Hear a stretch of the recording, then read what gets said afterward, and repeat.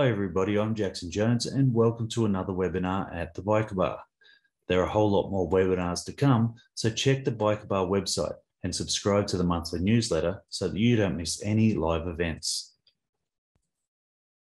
Now for today's webinar, each May and June, the Isle of Man turns into motorcycle nirvana as the world's greatest road racers gather to test themselves against an incredible 37-mile or 60-kilometre mountain course made up of the island's public roads. The Isle of Man TT is often referred to as one of the most dangerous racing events in the world. Today, I'm joined by Ian Lougher, 10 times TT winner, as well as many more podium finishes, including 14 times second. Ian, welcome to the Biker Bar. It's interesting, you know more of the stats than me, so yeah, I knew I had 10 TT wins, but I didn't know how many sort of rostrums and all that sort of thing, so I think a lot of people would be happy just to win one. Yeah, it's hard, you need a lot of dedication, a lot of luck. Not a lot of luck. You need some luck, like in anything, but you need good people with you. You need to do your homework, especially.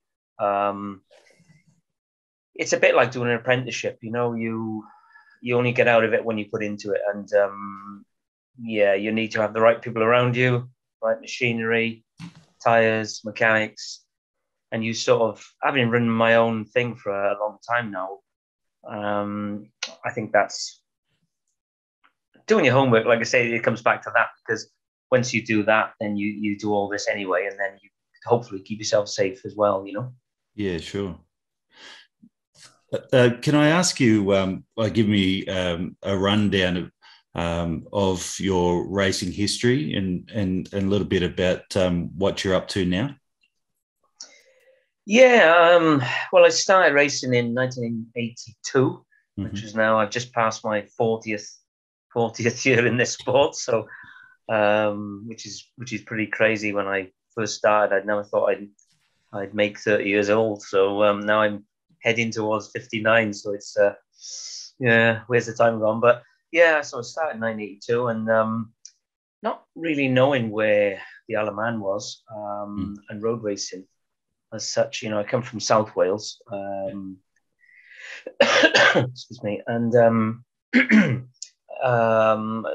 only interested really in the short circuits, the Brands Hatch and Silverstone, etc. These type of circuits, Yeah. And I was lucky enough to get a sponsor and I was helped by an ex-racer called Clive Watts, and he helped me to get this sponsor, who'd helped him. And he wanted to go to the Isle of Man. Well, I didn't even know what the Isle of Man was, so but he promised me a new 250 for the following year to do the Manx Grand Prix. And I said, yeah. And then it meant that I could ride it on the short circuits. Yeah. So we ended up, the 250 never came, by the way, but until about 8 years later. But anyway, that's another story. So that's where I started. And then we went to the Southern 100 in the Isle of Man first, which is down near Castletown. And I really enjoyed it. I had some good results. I think it was second best newcomer, sort of top 10, which is really good, in that field. Yeah. Riding a TZ 350 Yamaha. And so that's the way my actual roads started. And then from there, I've never missed a year. So I've been going to the Isle of Man since 1983. So 83 was my first time at the Southern 100. Then when we were there, we went to have a look at the circuit, which is only sort of 10 miles away. And I rode around the circuit, I think once. Well, it might have been twice to try and learn it. And then I went and like I say, as you said, it's a big place, almost 38 miles. So yeah, it's a lot to learn and take in. But you've got to be dedicated and really learn the place. Otherwise your accident waiting to happen, sort of thing. So then I returned. I returned to the Manx Grand Prix in the September. This is from the July to the September. Mm-hmm. And because in those days there was nothing to learn. There was, there were no DVDs or, Yep. even No, DVDs. no There wasn't YouTube. even any cassette tapes. So let alone internet. So it was just a case of go there and go round and round in the van. And then I didn't have enough money for the petrol for the van, so I think I limited it to about, I think it was eight or nine laps, and then it's just get going. That's it. You get a novice bracket, and off you go down Bray Hill, and it was great. I found it a lot easier than riding short circuits, because short circuit I always had to really try really, really hard to get the results that I did. But for the Alaman, to me, it came fairly easy, and not easy, but it's never easy, but it became easier than a lot of people talk about it, Right. And then, so I did the Manx Grand Prix alongside Steve Hislop, Robert Dunlop, Ian Newton, Jim McDonnell. There was a load of good riders that year, and I enjoyed it, and I was lucky enough to finish third, behind Steve Hislop and Robert Dunlop. So it was, it's just the three of us went on to be sort of, win races at the TT. So yeah, it was certainly a good year. And then, like I said, every year since then, I've been back every single year, and sometimes the Manx as well, or the classic TT, And you'll be back again this year? Yeah, I'm running a team at the TT. I'm not racing myself. And we've got 4 riders, I think it is at the moment. 4 riders. And I'll be doing that. But racing at I was going to say the classic TT, now it's called the Manx Grand Prix. Yep. Recently, it's changed back to the Manx Grand Prix again, which used to be the classic and Manx Grand Prix combined. Now they just call it the Manx. Yep. So I'll be riding 3 bikes at that. So yeah, right. I'm looking forward to that, because we've had 2 years away, obviously, through COVID. So it'll be nice to see people and fans and supporters of the place, and really looking forward to it. Yeah, awesome. So what actually got you into motorcycle racing in the first place? What attracted you to that? It's a bit of a weird one, because my dad used to have bikes on the road, but never on racing, before I was born. So I was the youngest of 4 kids. My brother, then my next one up to me, was 5 years older, Nigel, and he used to take me on the back of his bike on a Z900 when he was like 18 and I was 12 or 13 or something. Yep. So it came from there, but then I was always nicking his bike and riding it on the roads illegally, and I was fairly crazy and fairly nuts, really, to be honest. And then I got caught by the police riding up and down the road on his 100 Yamaha 100, and I was banned.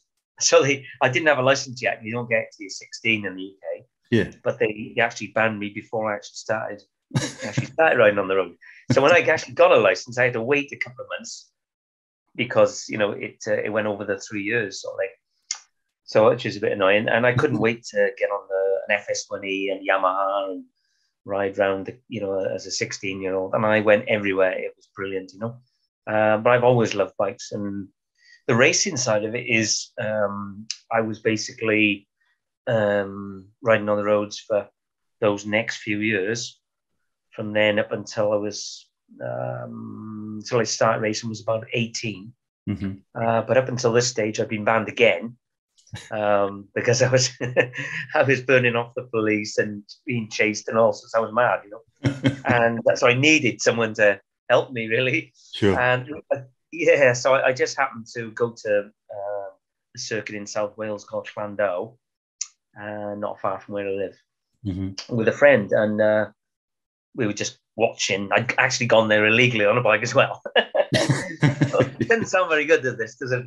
Anyway, So I ended up. We both went to the circuit and we were watching the racing. And he says to me, "Do you have a fancy bit of that?" And I said, "Never thought about it."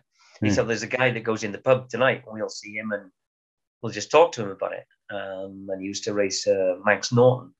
And we talked to him, a guy called Colin Jones, and he said, "Yeah, I'll lend you leathers. I'll give you the address of the ACU, the governing body for the road racing license."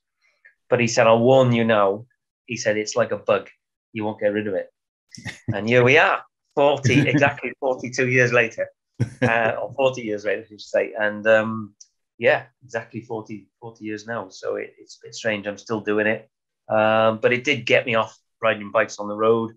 So it's probably saved myself, really. It was probably safer for me to be on the tracks than, to be on the shorts, on the road, But I was, but I had no illusions of anything. I didn't think I could do anything or be any good, or I was really open-minded about it.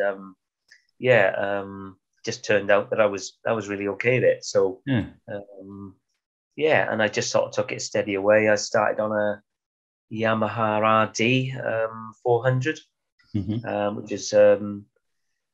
which is a really good bike at the time. It's all I could afford, but I was up against like Yamaha LC 350s, which were a bit quicker and handled a bit better. But it taught me to ride harder, and I've always had that thing in me since, that if you've got a bit slower bike, if you chip away at it for a year or two, and then all of a sudden you get given a really decent bike, you just click, because you've had to ride so hard just to be competitive, and it sort of works out the best way now. That makes sense. Yeah. Did you have someone that you looked up to at the time as a racer, or? Well, yeah, Clive Watts. I said he jacked in racing maybe a year or two before. Yeah. And so I never watched him race or anything, but my brother knew him, and then he lent me some leathers. And I went to see him, and he said, "Yeah, I can help you a bit." So then he lent me a van, but I had to repair the van first and spray it and rub it down and all this sort of stuff. And then I used to go down there after work and start working on his cars, and for the payment of the van, basically. I had to do all this repairing and, like a body shop, basically. But it was a coach business, and he used to spray the bikes for me, and then I started spraying them myself after that, because I was damaging them. So I was so bad at crashing in the beginning that I did my first year, I was okay, but then the next year I really started to go really well. It was either go really well or crash. But I didn't really get hurt. I broke a collarbone a couple of times in the beginning, but I didn't really get hurt as such, But whatever colour was on the shelf, when we got back to his workshop, I'd repair it. He'd say, "Right, what colour's the bike going to be this week?" So we'd have a red and white bike, or we'd have a blue and white bike, or we'd have an all green bike, or whatever, None of this corporate stuff, it was good, It's just that's how it was in those days, and then the next week I knew I'd be repairing it again anyway. So there I was spraying it again every night, until we went away again. So it was hard graft. When I look back, I think I had some dedication, and I don't know why I had it. I remember asking myself sometimes, why did I keep going at it? Why, thinking all my friends are out, down the pub, chasing girls and all that sort of thing, and I was rubbing fairings down and things for night after night after night. But anyway, it all came all right in the end, I suppose. But but I wouldn't change it for the world. Yeah. How would you explain the Isle of Man TT to someone who's never seen it before? It's fairly scary to watch, I would say. Like I myself don't get that much of a chance to watch, because I'm always, at the moment these days, team manager in the pits, looking after people, and you have to be around the paddock area, so you never get a chance to watch so much. But if you do, you haven't got to walk far. Doesn't matter which direction you go in. It's all fairly scary, especially the first part. You go down Bray Hill, we call it, and like on a super bike, you'll be going past the grandstand at the top. That's in fifth gear, then into sixth gear just before you start to go down Bray Hill, Yeah. and it's flat out, so you'd be doing at least 175 mile an hour before you hit the bottom of Bray Hill. So but it sounds just madness. But I always say road racing is calculated madness. You have to be very calculating to get to that level anyway. Right. And then even more calculating to do it, be good at it, and survive as well. So yeah, it's fairly scary to watch, and people say, "Oh, the madmen, there's this, there's that." But it's not. It's very calculated. Like anything in any motorsport, you can't just jump into a rally car and be world champion or something. And it looks they're crazy, but they're very in control of it. And even though there's such a thing as rally cars are close to the trees and cliffs and everything, they know to the inch what they're doing. It's the same with the Alamand, but it's a fantastic thing to watch. And if anybody, some people have never been, and they get a chance to go, then it's well worth a visit. You'll never forget it. Like to me now, it becomes almost normal, but to ride it or to because I know what to expect. But when you first go there, it's especially the bikes these days. They are so fast. But it is an exciting experience, and not just the racing. There's lots to do on the Isle of Man, and it's a beautiful place. Even if you just like the scenery type thing of it. In the middle of the circuit, it's beautiful. Yeah. Well, you just mentioned about how fast the bikes are. Obviously, the motorbikes are a lot faster now than and I'm not saying you're around then, but they're a lot faster now than when the TT began in 1907, when the top speed was around 38 miles an hour or 60 kilometres an hour. Now the races lap speeds can be in excess of 125 miles an hour or 200 kilometres an hour. How much faster can motorcycles get around these courses? Well, yeah. That's always been the thing. Every year, people say, "How can anybody go any faster than that?" Like I think the lap record now is 134, actually, 135 maybe. But that was an exceptional year. About whatever year we're in now. It was about 2018, I think, and there was a lot of sunshine. There was a lot of rubber down on the track, and wow, it was just Peter Hickman and Dean Harrison going at it, and I think Peter Hickman's got it at around that sort of speed. But I remember when Steve Hislop first did the 120 mile an hour back in 1989. And everybody said, "How can anybody go any faster than that?" But then it wasn't that long before there was 125, and then it was 127, and then 129, then 130. Then when John McGuinness did that, so it just things move on. It isn't just the speed, the tire technology, chassis technology. Electronics, with helping you get the power down to the road. There's lots of things, and as it becomes more and more competitive, people have to get fitter as well, to handle the speed and power of the bikes.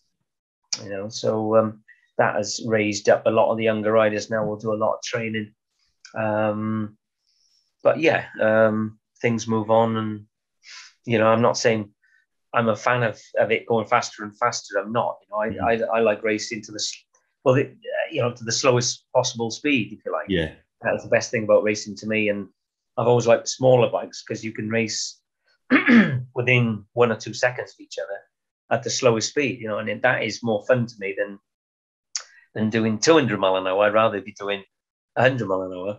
Yeah. And doing 200 mile an hour and hanging on to one of these super bikes, but they are great fun when you're in control of them and when you know what you're doing, and if this and if that and if the other, and it all comes together. They are quite fun, but when they're not, when you know that you're heading off down Bray Hill at the start and you think this thing's not handling, or I'm struggling, then then you've got 6 laps in front of you, which is 226 miles for the end, which is an hour and a half of torture. Of this thing trying to wrestle. You're trying to wrestle it around, and it's trying to pull your arms out of the sockets, Yeah. But when you're in control of it, it just doesn't feel like, you just feel like you're looking down on yourself. It's the most weird feeling going. You're most in control, and you don't even feel, it almost feels like you're numb. It's that Right. great a feeling. Yeah. But when it's not in control, it's hard work, and you sweat a lot. Yeah. So, What do you think makes the Isle of Man TT unique, a unique race? the fact that it's the only race where you start off at 10-second intervals, so you don't all go off together. So you start number 1 on the road, then you go off number 1, number 2, number 3, all the way down to number. They cut the entries down a little bit this year. I think there's 60 entries in the bigger races now, maybe 70 in the others. But they used to be up to 90. And then you've got timing, and so the timing, you've got splits at certain places. Like it says, the TT is time trial. Yeah. But it's difficult to follow sometimes if you've not been there, but you have commentary, and there are commentary points 2 or 3 around the circuit. Although I think this year they've done away with those, so all the commentary will be from online and at the grandstand, at the start and finish then. Yeah. So, but it's just that it's based on a time trial. So, you can win a race starting at number 17 or something, and never see number 16, and he might be your main rival. Yeah. He's 10 seconds in front of you. And sometimes you can barely see somebody in front of you. Quarter mile in front of you type thing, Yeah, right. And other times you're catching people within the first 2 miles of the circuit. You might be passing 2 riders if they're going a lot slower than you, or you might be getting past as well. If you're not going fast enough. So it's a difficult one to gauge, because it's all about you. You've got no reference to another rider to outbreak somebody. There's a normal short circuit, you're looking at them and thinking, right, I'm going to outbreak in here or go around the outside there. Whereas the Isle of Man is knowing the circuit and knowing where you're strong and knowing, get the best out of every corner.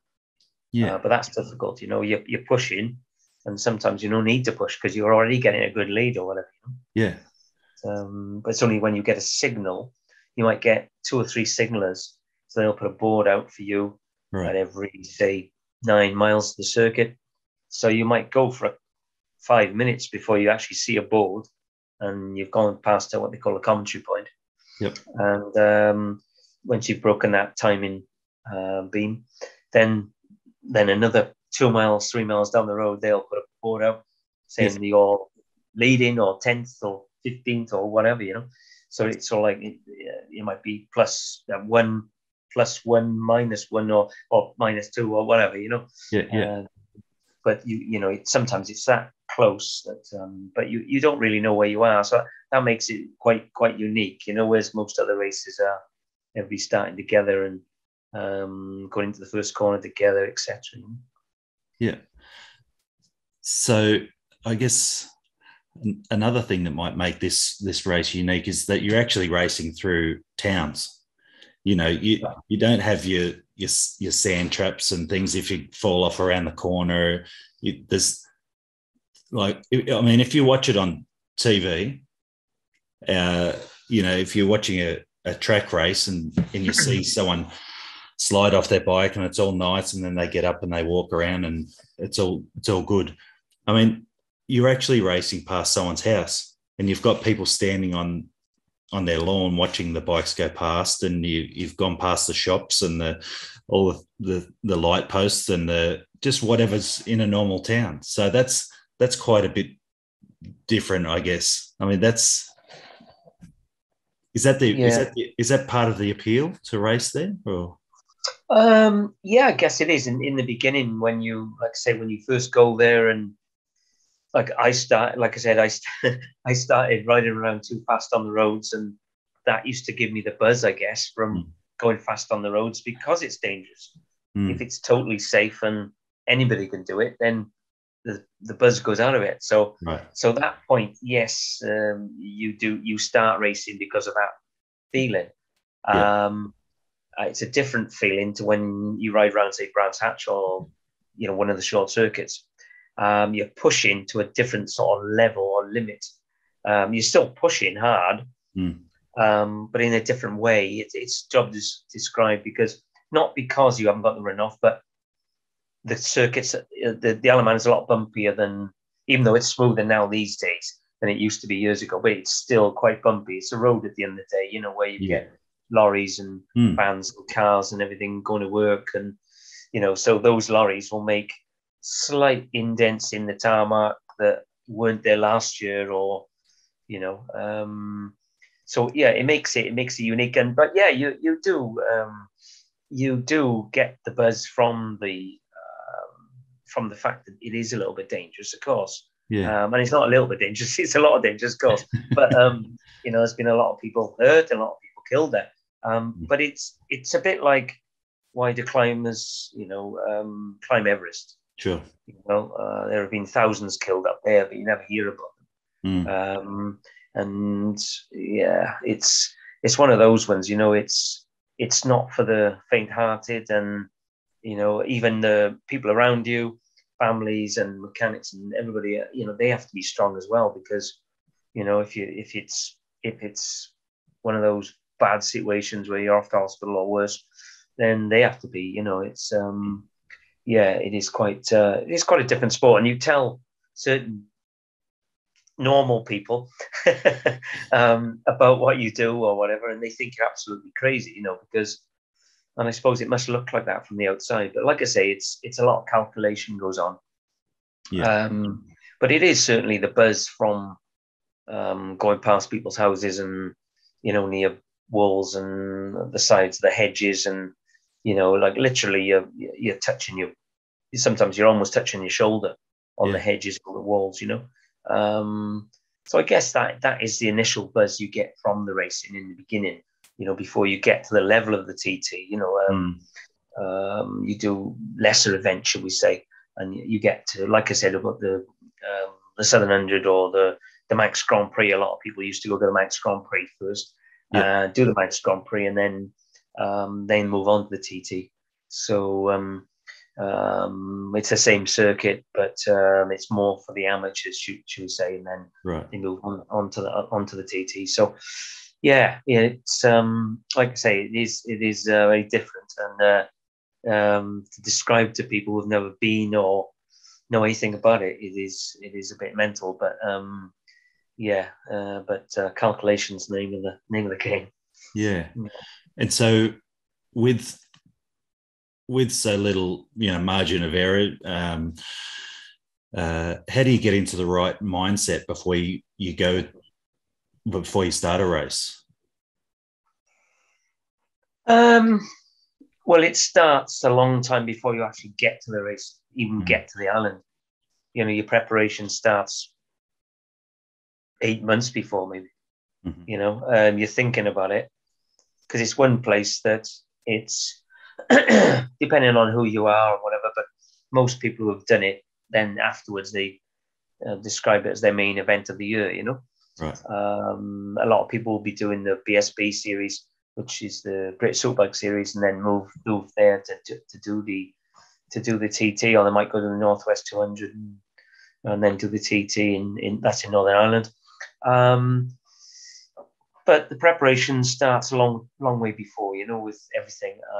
But the mindset for it is you're just thinking about it a long way before, yeah, a hell of a way before. As far as coming to race day, that depends on how practice has gone. And like I mm, was saying earlier about how you've been able to, how confident you are with the bike and how things have gone and how the bike is handling, and that's got a lot to do with it. Sometimes you're very relaxed with it. Yep. And other times you're quite nervous. I'm never really nervous, to be honest, but it's not you don't want to be, or you think I'm sort of apprehensive, I think is the word. Yep. I'm not really. A lot of people get so nervous, it's unbelievable.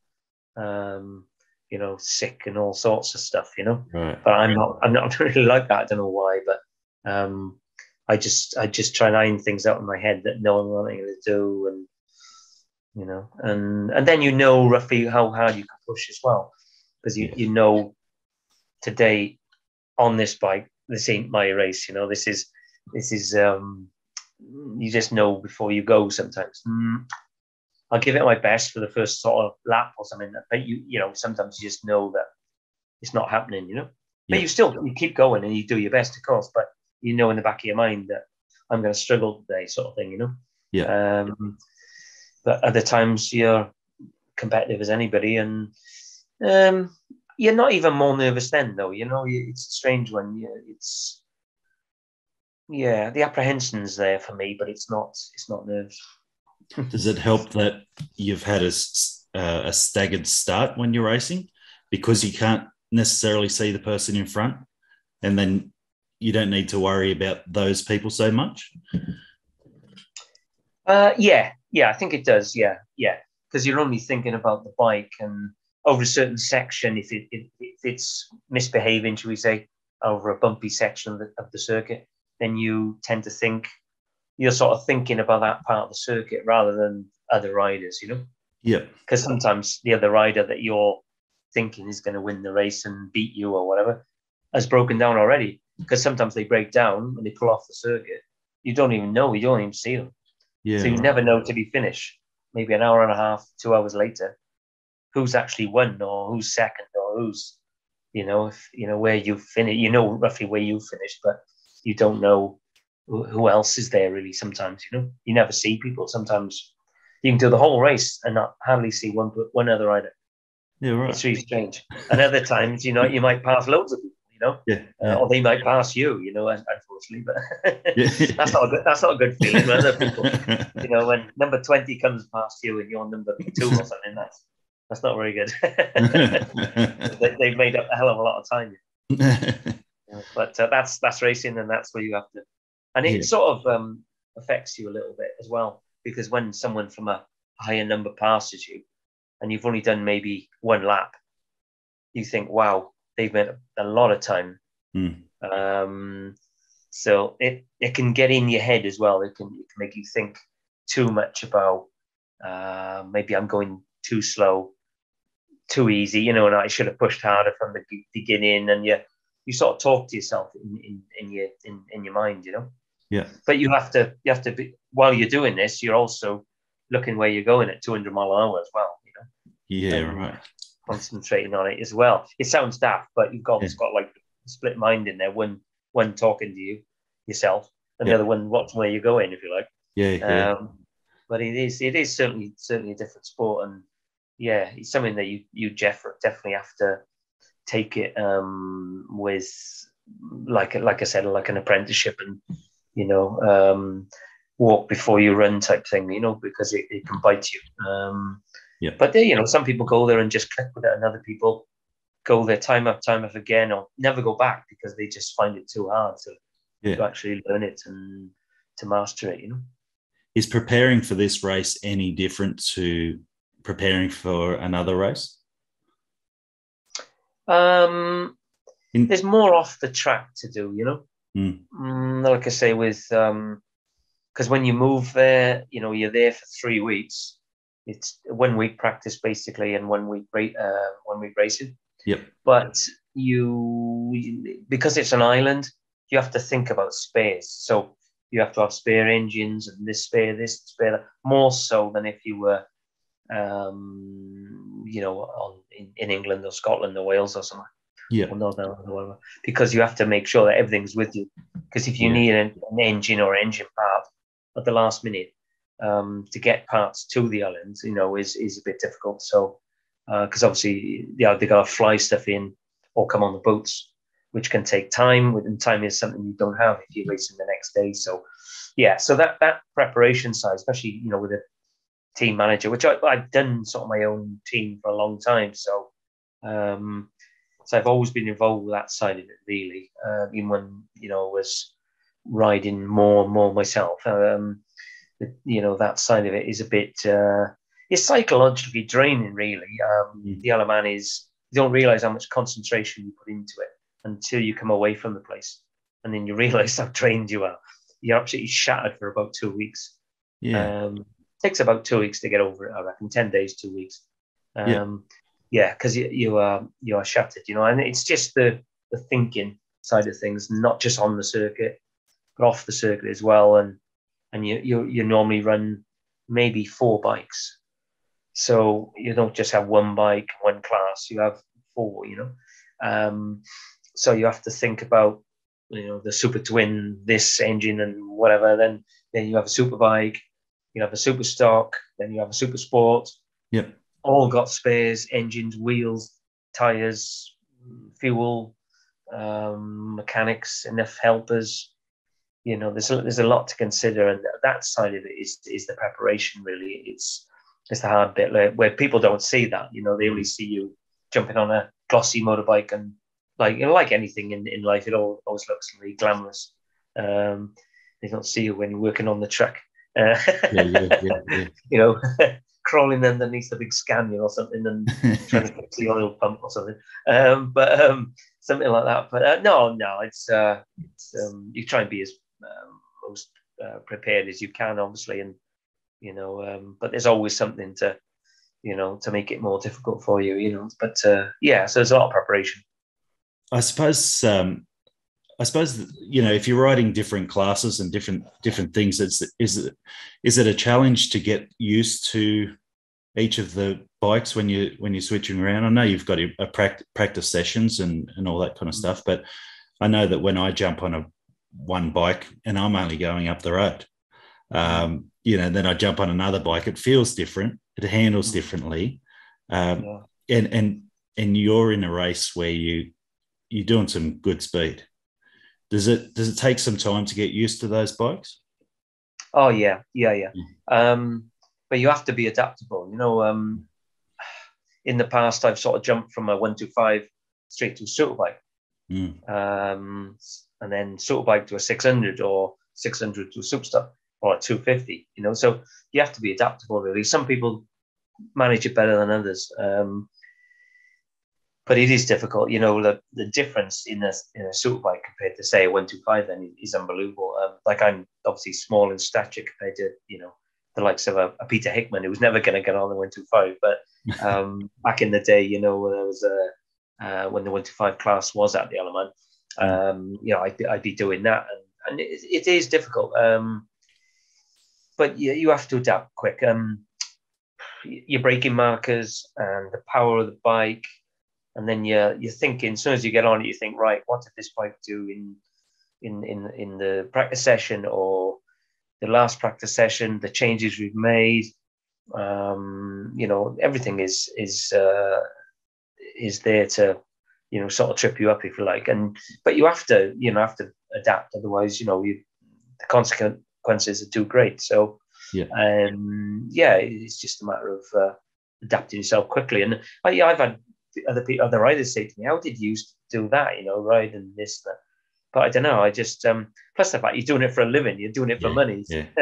So where some people are not, maybe, there's quite a lot who are, and it's not everybody's doing it as a profession. But when you're doing a profession, you have to think, right, this is mortgage sort of thing, and rent or whatever, so you have to adapt, but it is difficult, and you can make mistakes, like I said about braking markers, like for instance down into you've been on the bike for maybe only half a minute, and you're into Quarter Bridge, and it's a downhill first gear corner, and you've got a full tank of fuel on a super bike. It's 24 litres, and on a 125 you're actually braking so much later on a 125, but you've still got a full tank of fuel, and you've still got narrow wheels or whatever, so it's all relative. You can still fall off or run on, but yeah, so so I always think, well, it's not just the big bike that's going to push you on down into the corner. So you have to adapt to that bike and that, as soon as you can. So, but yeah, it is difficult when yeah. It's all about having that experience behind you, and I guess ultimately the people racing in the Isle of Man TTs, they're not weekend warriors. They're all experienced people with Yeah, I know what you mean. Yeah. Yeah. Oh yeah, you just can't turn up with the Isle of Man and go and ride your bike. No, it's you've got to be accepted. It's a certain level of rider gets in. Yeah. There are a lot of people get turned away. They don't even get a chance to ride. If the organisers think that you're not a certain level, Yeah. so you wouldn't even be allowed to start. It's a fairly high level. It didn't used to be back a long time ago. There was a lot of different levels, should we say, and there was some riders, should we say, who shouldn't have been there. Right. But to make it, they've made it now. The organizer made such a professional job of it that it is safer for all riders. Because nobody wants to arrive and scare another rider. You go past him that fast, and likewise, you don't want to be passed by somebody who's really fast and you're not knowing where you're going, sort of thing. Yeah. Well, that used to happen in the old days, but not these days. That you're vetted and you're watched, and before you even get in it, they'll know who you are and what sort of championships you've done, and it's a good thing. And they've raised the bar with the Isle of Man. It's good. Unfortunately, the prize money's gone down, but that's just me having a whinge. But it's the truth. But anyway, it's how it is. Like everything in life, everything becomes more and more expensive, and it is a vastly expensive sport. So have you seen the race get safer in your time? Oh yeah. They're doing as much as they can. Yeah. You'll never make the Isle of Man safe, but they've definitely made it safer. There's a lot of rector cell safety bales now in certain areas. Yeah. It helps, but it's never going to make it a short circuit. And like you say, with gravel traps and there's certain bits they've done with that, moved hedges and made things wider, and but it's too big, it's they have to move so much scenery like they've done a lot with the Ulster Grand Prix, which unfortunately is my favorite race actually. But they're not actually running that circuit this year, the Ulster Grand Prix, and they've done so much work on that, moving the hedges and various posts out the way and removable ones they put back in for the farmers later. Right. But that is only 7.5 miles. Well, this is 38 miles, so almost 38 miles. So it's there are too many walls and things to move on. So it's difficult for them, but that's all you can do is try and make it as safe as possible and go from there. Yeah. And you mentioned prize money a minute ago, so I'm interested to know, what is the prize money for something like this? Not enough. Not enough. It's never enough. No. It's obviously enough to keep you coming back the next year. Well, yeah, it's a funny one, isn't it? It's one of those, you don't go there in the beginning for money. That's the point, and it sort of grabs you because it, like I said, it's like a bug, as we said earlier. Yeah. And you do it for that reason. You do it for the buzz and the enjoyment and the camaraderie with other riders and other mechanics and other riders' mechanics. Even it's all like a massive family, really. The paddock. Yeah. But to make it into a professional thing, you have to pay people money, and a Sure. lot of be a lot of riders get start money, should we say, to help hit like travel allowance to go there. Yeah, sure. Mm-hmm. So yeah. So, but it's Okay. certainly certainly not going to make yourself a millionaire out of it. Yeah. Sometimes you're lucky to break even. So Yeah. And you mentioned camaraderie with other riders and crew and that kind of thing. Is that something that, those bonds, they last throughout the year and into extra years and all that kind of thing? oh yeah, Yeah. I've got friends that I've known since I started racing, and Yeah. yeah, and like the riders, I mean, or even mechanics and families, fathers of the Yeah. brothers of the riders and things. Isn't just the rider, because they usually get in the beginning. You get a brother, like my brother helped me in the beginning. Nigel, he helped me. So he would have friends in the paddock. It doesn't come anymore with me, but he did for a lot of years. So he would Yeah. know a lot of the people, and that's the way it goes. Or you might know somebody's fathers and uncles and Yeah. whoever, so yeah, it is like a big family. But the sad thing is when somebody gets hurt, or then you know them as well, when you Yeah, feel sure. for them as well. So, but that's, like I say, that's part of, it's motorsport, and you'll never make it safe, and I always say to people, it's motorsport doesn't matter if you're doing 15 mile an hour, you stop dead in your car or whatever, and Yeah. Yeah. you haven't got a helmet on or whatever, you're going to get hurt. So, Yeah.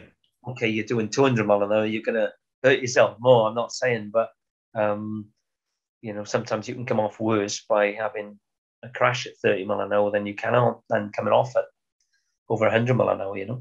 Yeah, sure. just the way you land and stop, is the Yeah. question. But yeah, I've come off. I've been lucky enough not to get too injured.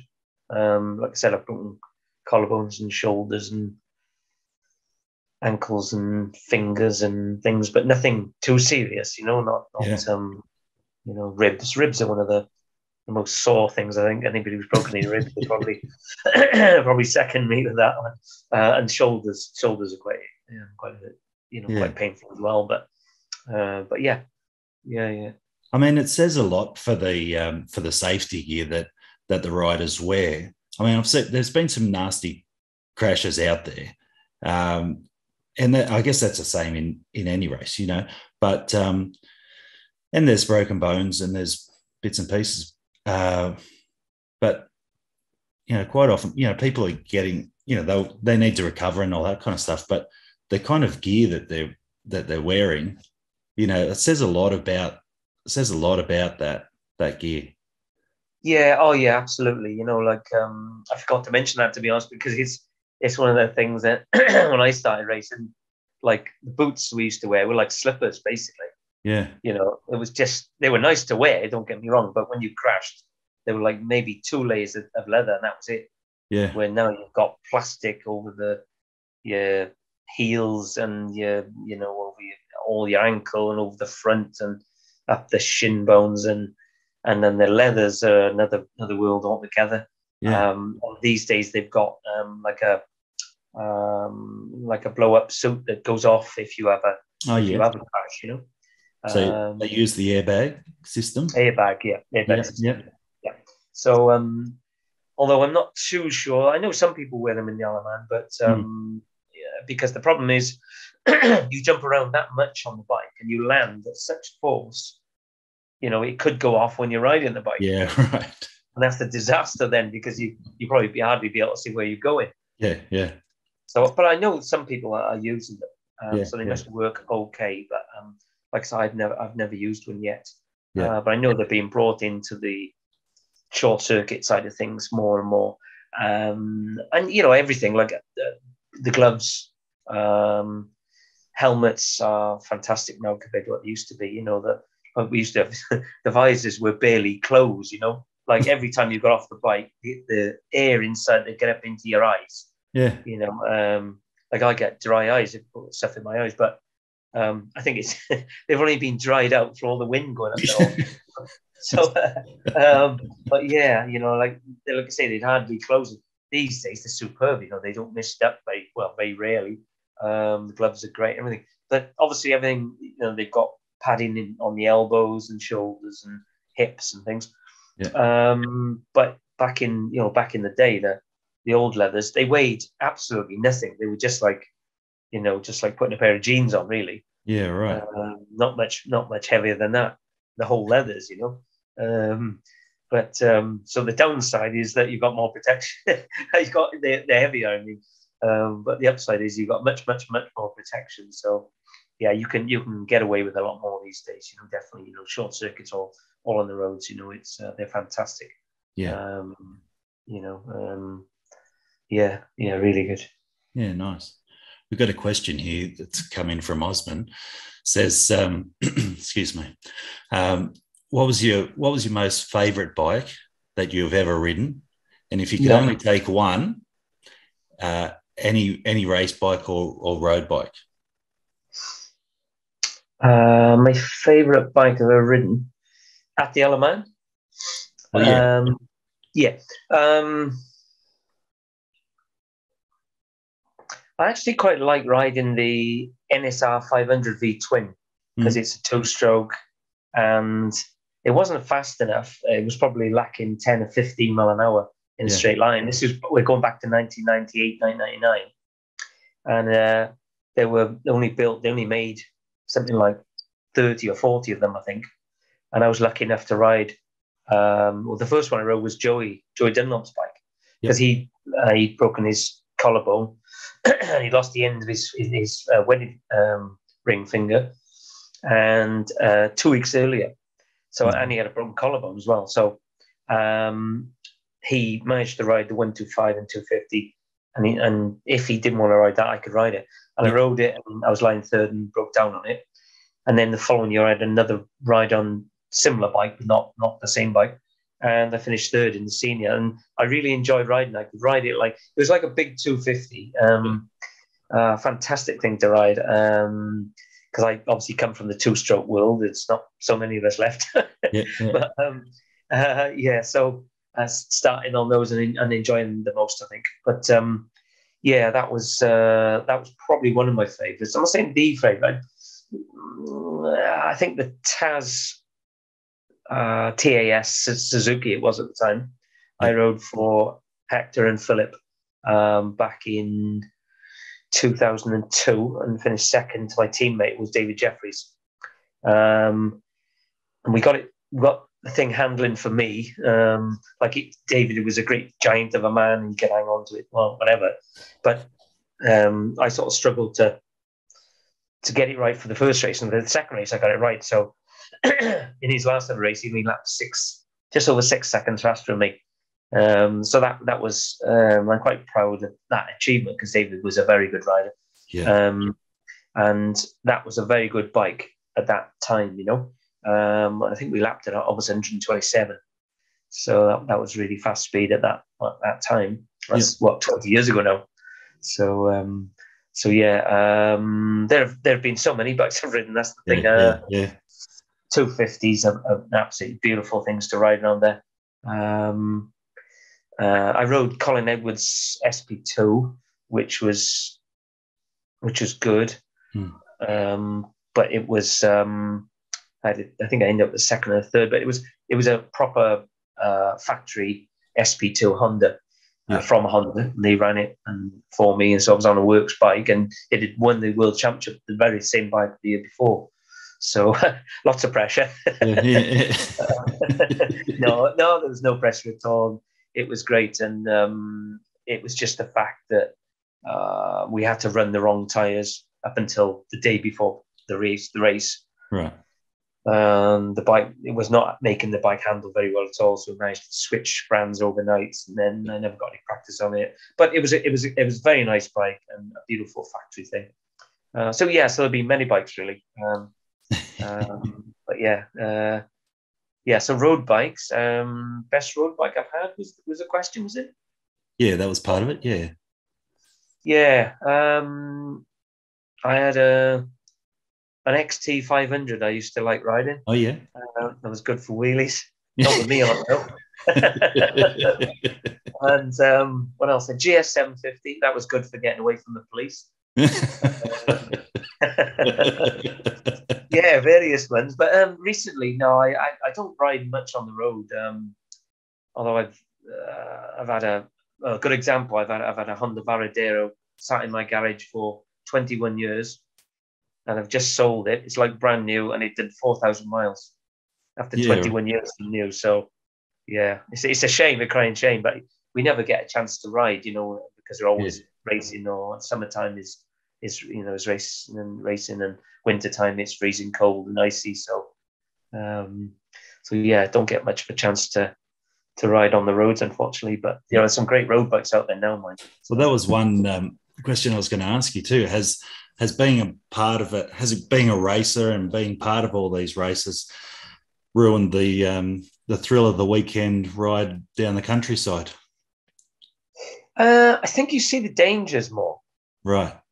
Yeah, and it's easy to ride, especially on like country lanes, to go over the other side of the road because you don't think about it. Yeah. And then all of a sudden you have to slap yourself and think, oh no, don't do that. You're not racing something, especially at first, But you definitely see the dangers, you're more worried about, because when you're racing, everything's going the same way. Yeah.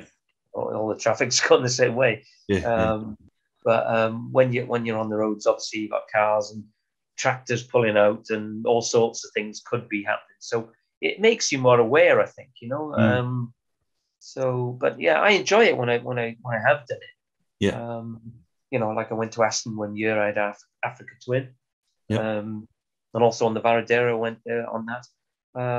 So I do enjoy riding on the road, but it's not very often I get the chance to do it much anymore. And yeah.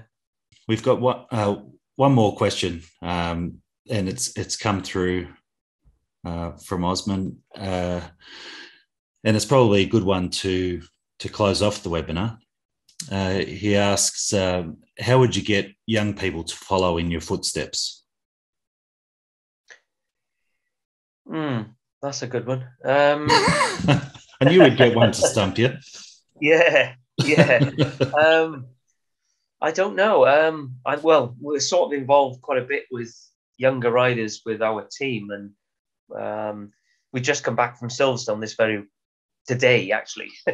And at the BSB meeting, we had a young Swiss-Italian rider riding for us. He's 16, and that was very nice to work with him.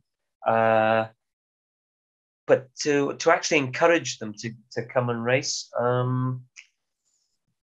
that's a difficult one, really.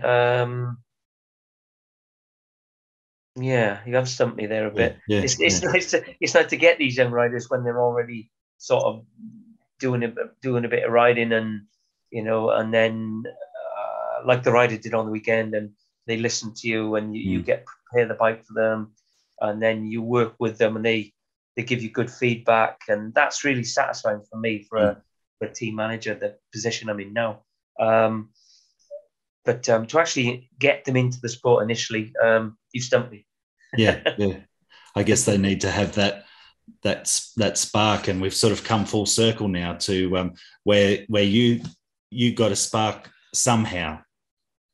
Yeah, I think it's different in the old days as well, where you had to sort of be able to drive yourself. So pass a car license, that's 17 in the UK, and then start driving before you can even get to the meetings. So then you were almost 18 when you started. Well, these days, it's lads and dads. So the lad starts when he's 6-year-old riding a motocross or something. But I was talking to somebody on the weekend, funnily enough, and he's got a dirt track school, and he teaches dirt track, and he's built this dirt track, like flat track, not no jumps or anything on it, but it goes from left and right. It's on little CRF 100 motocross bikes. Yep. And he's built it in a massive shed, so you can do it inside. So that runs all year round now. And they get all sorts of riders from, that's in Lincolnshire, and all sorts of top riders go there to just keep fit on the bike, during the winter, and keeps you sharp. But it's getting more and more difficult to get on a circuit, especially if you're young. Unless you're over 18, a lot of the circuits won't have you on the circuit. So Right. it's sort of stopping the younger riders from riding on the circuit, you know. Yeah. But they're encouraging you to race, but not go on the circuit until you're actually racing. So you can't practice, if you know what I mean. You can't go to a circuit, practice that circuit, and then go there and go and get any experience on the circuit until you actually get to the race meeting. Yeah. It's crazy. It's a bit of a wrong way to do it, but but yeah, it's good to have young people racing. But I think ultimately road racing is a sort of a man's sport, and I think they should be a little bit older. Your 13-year-olds and 14-year-olds. I'm not really a fan of having a world champion by the time they're 15, and they're burnt out by the time they're 25. I think you become a man, you would be still going in your 30s. It's no problem at all. But that's my own opinion, and I don't get the thing. With I know everything's getting younger and younger, but I don't really know the reason for that. Yeah. Yeah. Okay. All right. Hope that answers the question. Yeah. All right. Well, it looks like we've come to the hour, so I just want to thank you for taking the time out to speak with me at the Biker Bar today. It's been a real pleasure, and and I'm thankful for you for coming on and speaking with us, and I'm sure a lot of people watching this will get a lot out of it. Yeah, no, thank you for having me. I've enjoyed it. It's nice to relive some of the old memories. All right, Ian. Thank you very much. Well, you take care. Okay. See you, mate. Cheers. Bye. Bye. Okay, bye-bye.